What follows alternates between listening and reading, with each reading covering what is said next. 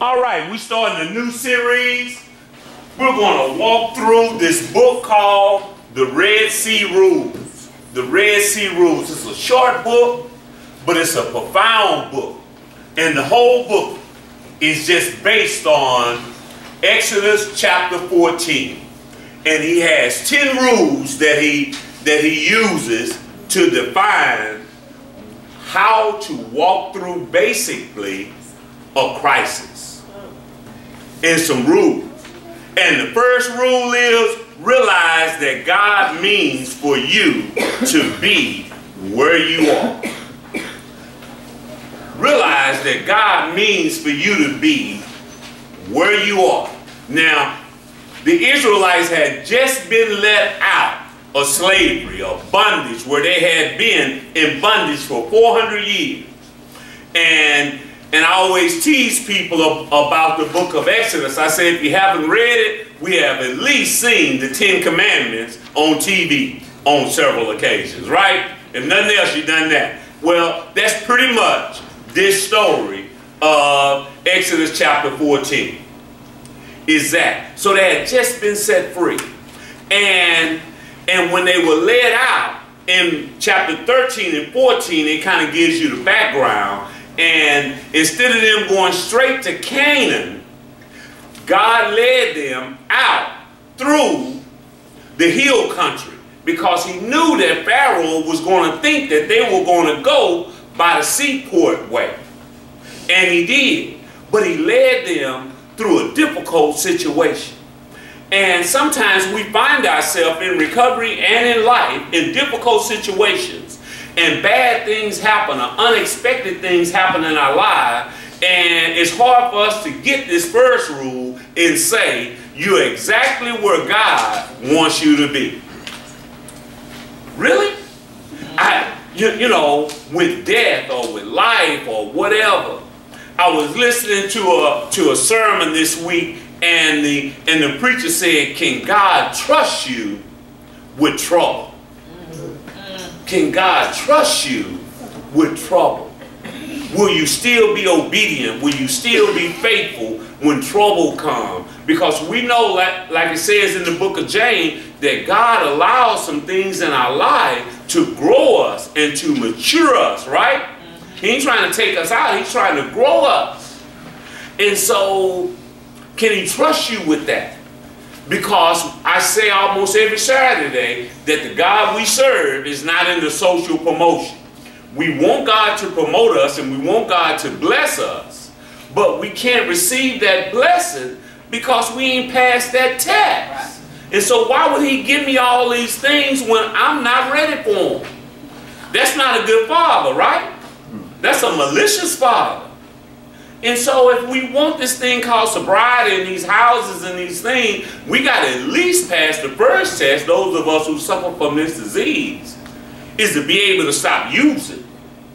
That's what I tell people all the time. I was telling a brother that today. You know, so don't come back telling me about jobs and income tax checks and cars. We just going to practice on not getting high. Because if I don't get high, I can get the rest of that stuff. I just need to practice that. I don't need all that other stuff.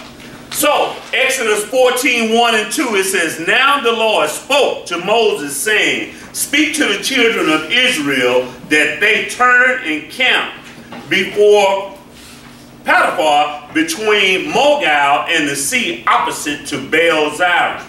That's Exodus 1 and 2. Psalm 77, 19 and 20. You made a way through the sea and a path through dry waters.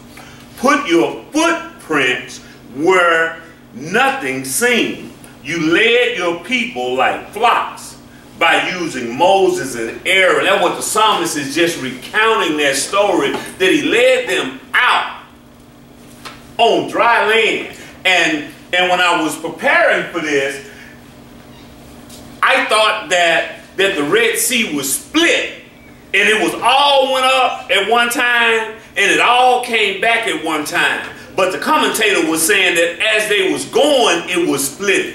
And when they got through there, as they were walking, when Pharaoh's army got in, it just started coming in like that. It was a mist. It wasn't just, it just didn't open and they walked through. But over 1 million Israelites went through there. And the Bible says that they lined them up like soldiers. And they marched through in lockstep. Isn't that amazing? They went through on dry land also. Absolutely. See, even where the waters were parted, and you know, this has all been underwater for hundreds of years, you know. He didn't make them wade through the mud to get to the other side. It was dry land all the way from this side to that side. They didn't have to wade through waist-deep mud or anything like that. Absolutely. So, first one, look at your paper. It said the first steps toward parted water is knowing God either put you where you are or He allowed it. God either put you there or He allowed it. See, sometimes this is a recovery ministry, right? Yes. And so guess what? God either allowed me to have this addiction. We say it's a predisposition, right? It can be. Or either I was born with it. But either way it go, I got it. And He allows bad things to happen to good people. He allows it. And we think that if we get clean and if we do all of these things right, nothing bad will happen to us.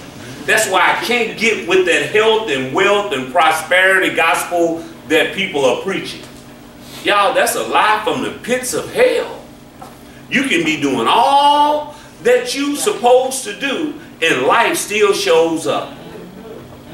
And God allowed it. You know, some of y'all parents, y'all got children here. God allowed you to have that addict. That's a child. Some siblings here. God allowed that addict to be a part of your family and all of the destruction that they brought. Some of us booed up with addicts. Some of y'all knew it and thought you were going to love them to sobriety. And some of y'all didn't know. And then they just appeared. And you like, did you lie to me? I told my wife, I said, you know, I'm an addict. And I did. I didn't want to lie to her. Because that's a selfish and ugly thing to do to somebody, is to not tell them. And I told her also that I could not promise her that I would never use. I could just promise her that I would do what it takes not to use. And the book says, as long as I do that, I won't use. So what I promised her is to continue to work the program and continue to serve and continue to do those things.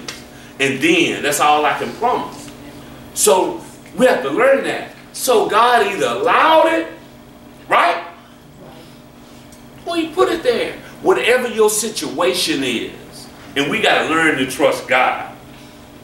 This quote, it says, the sea was before them, Pharaoh's host behind them, and the mountains are around them. And all this, be it observed and ordered by God. God ordered them to be in that situation.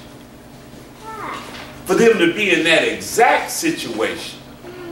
And knowing that, you know what? That they were going to forget. That's why He kept saying in 4:13, remember. That's what we tell y'all, remember, remember. And they forgot. Because next week, Miss Jackson going to talk about in verse 3, 4, and 5, they started saying that we were better off in slavery. And that's what we say when we keep going back. Now, they had been in bondage for 400 years. They wasn't out a hot second before they started saying we were better off in slavery. At least we had graves. At least they know. And what that is, y'all, that's a familiar. And people get comfortable, even in pain, long as it's familiar pain. Yeah. We'd rather have familiar pain and not knowing what's going to happen next. Because we want predictability. That's what we want. That's why we go back. We want to be in bondage. Not literally, but it's familiar, so it's easy. That makes sense? Yes. John 16:33, it says, I have told you all of this so that you will have peace of heart and mind here on earth. You will have many trials and sorrows, but cheer up, for I have overcome the world. So what God is saying here is that, you know what? You're going to have some trouble. Some things going to happen. But I have overcome the world. That is overcoming. See, if I know I got victory, it's a little harder for me to go and fight. See, when you get on now toward the end there, 15, 16, 17, once they get on through, what they had been told was that once they were set free, that they were going into the promised land. See, we got a few spies in here. I was telling the class this week, we got a couple of Joshuas and we got a couple of Calebs in here today. Those are spies. See, what happened was they sent some spies over to see really if what God had said was true. And so they came back and gave report, and what they said was, yes, it's a land filled with milk and honey, but it's some giants over there. Ain't that something? And so, what's a spy? Derek is a spy. Arthur Allen is a spy. They spies. They done went into the promised land, and whenever they come back around here, what they letting you know is what God said was in the promised land is in the promised land. But it's some giants over there. Life is going to happen over there. But it's a land filled with milk and honey. We living in houses we didn't build. We drinking from wells that we didn't dig. But we got to fight. That's what a spy, that's what they came back and gave a report to. And so you need some spies. And I'm hoping we can get a few more out of y'all. See, we don't need y'all to come back and tell us what it's like out there in slavery, because we already know. And y'all come back and say, it's rough out there. No, we already know that. But how is it in the promised land? That's what we're trying to get a report on. I don't need no report on bondage. I just got out. August the 5th of 92. I remember. What I need a report on is what the promised land is like. But God said that once they got over there, y'all, they still had to fight. You're going to have to fight for recovery. You have to fight. Now, you would think that if he said, I'm going to take y'all from 400 years of bondage, I'm going to take y'all through the Red Sea, I'm going to take y'all through all this other stuff, when you get into the promised land, you ain't going to have to fight. You can just relax. But that ain't how it went.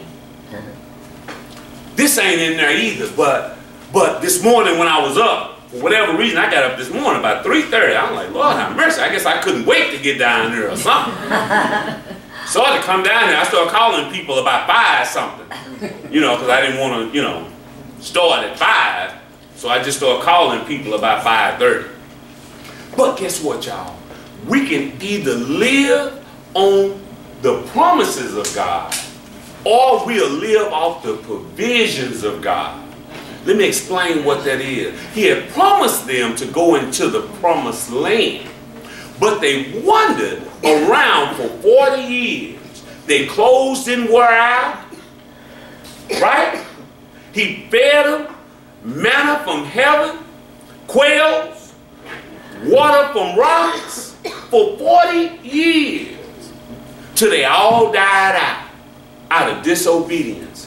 And some of y'all just keep going from treatment center to treatment center, to jail, and God is just providing for you.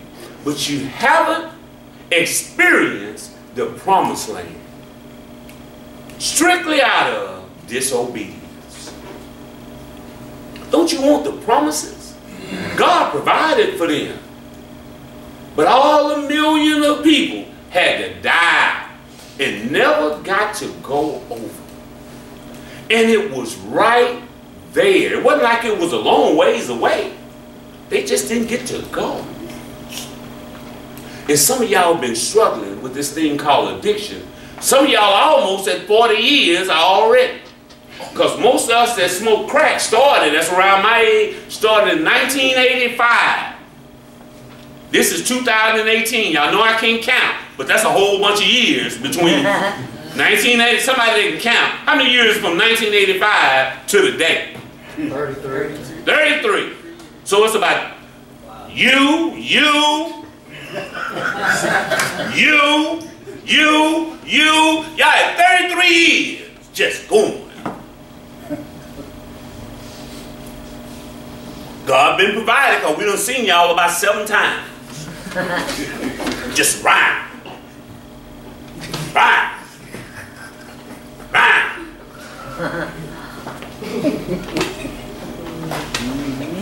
Boy, that's tough living. That wasn't in there either. Maybe I got to do the real lesson again when I come back. Because I ain't got to none of this stuff over here. Number 2, Christians shouldn't be surprised when they are attacked. Christians shouldn't be surprised when they are attacked. See, once we get sober and we get saved, we get shocked when we're attacked, and I don't understand that. What we're supposed to be doing is preparing for battle. It's a fight, y'all. When he sent them over there, he said it was giants over there. They had to fight. They had to fight. And you're going to have to fight. You got to work for sobriety. I like how Father Martin, my favorite, he's the king of chalk talk. That people don't listen to him no more. Back when I got clean, used to listen to a lot of Father Martin tapes. And he's a Catholic priest. He wasn't no addict. But boy, that brother, just Google him sometime. He's the best I've ever seen. Father Martin, king of chalk talk.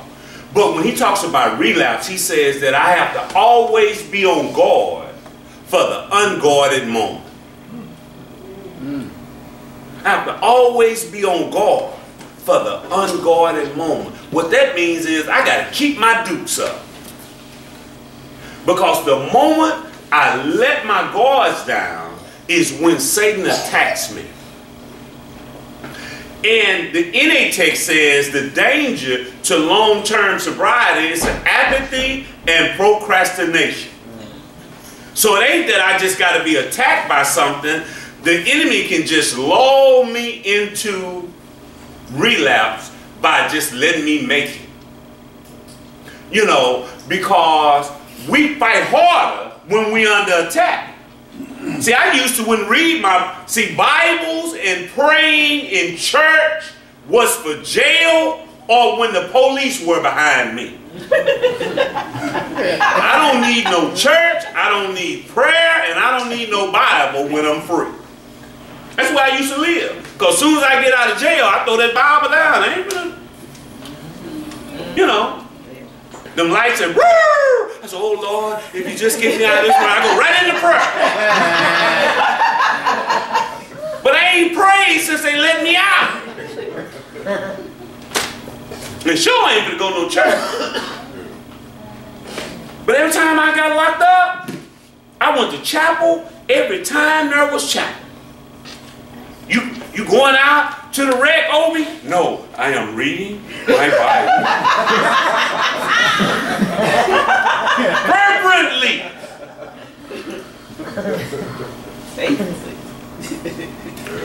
When you get out of Huntsville, they got 2 big trash cans at the gate. Full of Bibles. Yeah. Full of Bibles. Because soon we get out,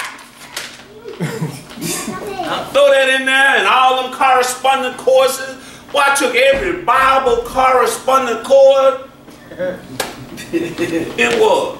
And as soon as they open them doors, threw that Bible in there. Because I can't be walking downtown and cash my $200 check and went straight over there and bought me a 12-pack of bull. And as soon as the bus got downtown, I went straight to South Dallas. and bought me some rocks and showed back up here barefoot.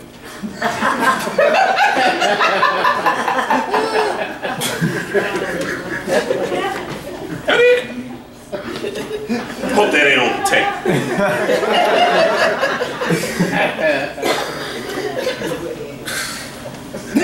Let us say, I am here, let me hear it, by God's appointment first. I am in this situation by God's appointment. That God appointed this situation, this time, whatever I'm in. It ain't no accident. Number two, let us say I am here in God's keeping. I'm here by appointment and He's keeping me. That's good news, y'all, that I may be in this situation, but He's with me. Yeah. He let all of that stuff happen to Job, but He had some parameters around Job. Yeah. He said, don't touch his heart. Don't touch it. And He gave him his stuff back, but he had to go through some things. Yeah. See, it's not that a loving God won't let me go through some things, but the good news is He's with me. It's so many times over this 25 years of clean time, I done had some dark, dark days in the 25 years. I was talking about my wife a few minutes ago, and when she met with the pastor, and the pastor was saying about relapse, he said, I can't promise you he ain't gonna fall off, but I don't think that he will, because I've seen this brother walk through some stuff. Yeah, ain't that what he said? He said he walked through some stuff. So God kept me through some stuff, but He allowed me to go through some stuff. We say, everybody want a testimony, but the old people say it's called testimony. If you ain't went through you ain't got no test, you ain't got no story. Got to go through some stuff. It gets even better. Let us say I am here under His training. Let us say I am here under His training. See, He's training me for something. He's preparing me for something. And see, when you're prepared, it gives you a little more confidence, don't it? We had a sister that was up for eligibility today, and I was telling her, she was like, I hope I'm gonna pass. I said, no, sister, you're gonna pass. Because you prepared. You better walk up to that table with some confidence. Because you prepared. Ain't that, only reason you'll be scared is you ain't prepared. And if you're prepared, you don't have to be afraid. We have some earthly intimidations and all of that stuff, but I got to know that, this situation was appointed by God, right? Right.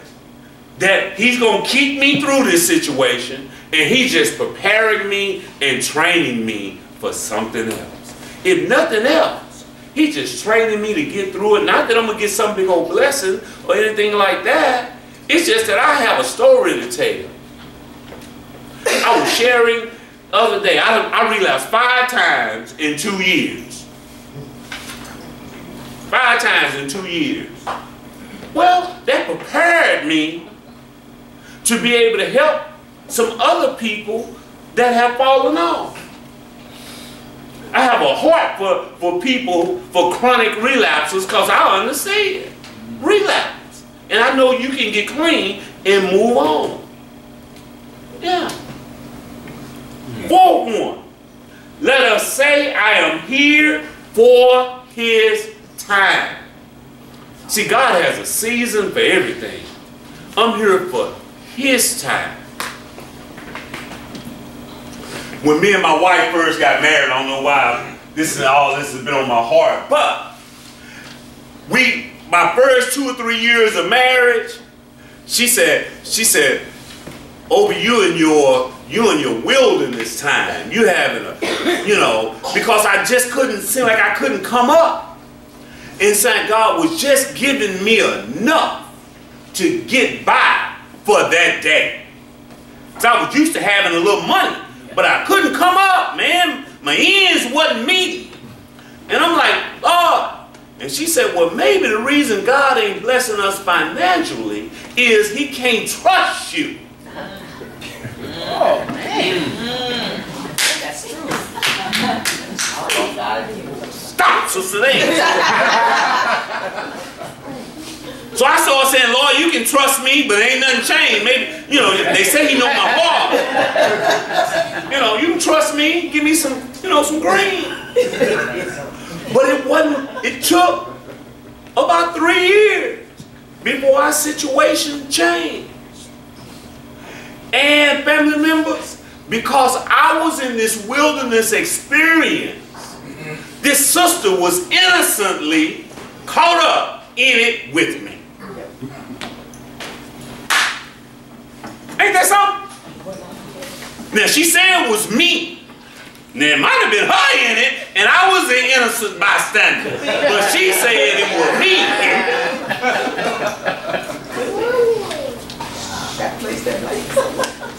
That was good right there, wasn't it? See how I flipped that? That's funny, I don't care what you say. He says, look at Genesis 45:5. It says, but don't be angry with yourself that you did this to me. For God did. He sent me here ahead of you to preserve your life. And we know this story. This brother Joseph was thrown into a pit by his brothers, right? This brother was sold into slavery. This brother was accused of rape. This brother spent about 12 to 15 years in prison for something he didn't do, different commentators say. And all of that. And he interpreted some dreams. And he was able to get out, and his family came. All of that he went through was for that time. He said, what Satan meant for evil, God meant for good. And so he wasn't bitter by them people putting him into slavery, putting him in the pit, him going to jail for something he didn't do. He said he accepted that all of that was a part of God's plan. Can you accept the day that all that you have went through was a part of God's plan, or he just allowed it? See, he'll use even our disobedience to be a blessing to us, and he can get glory out of it. Even your disobedience. So, it says, I almost wrote that wrong. What we have landed in this tough spot, not because the Lord directly led us there, but because we followed our own nose. We sometimes cause our own pain. Our problems often result from sheer selfishness and stupidity. What then? That's what I was talking about. See, some things, it's just our own stupidity. I don't know, it's a bad word, but have y'all ever done some stupid stuff?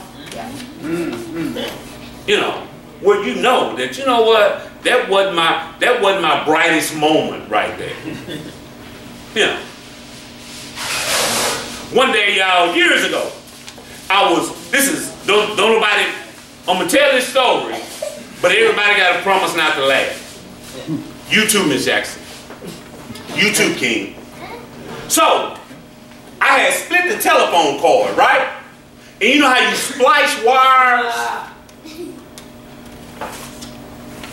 And so, I made a mistake and stuck the hot side in my mouth to pull the wire. They tell me there ain't but 12 volts in the... Y'all promise not to laugh. That wasn't my brightest moment in life.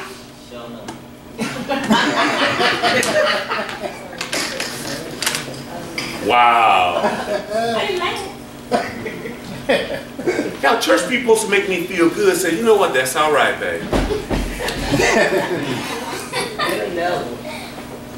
But y'all got some too. You done that? She stuck a key in the electrical socket.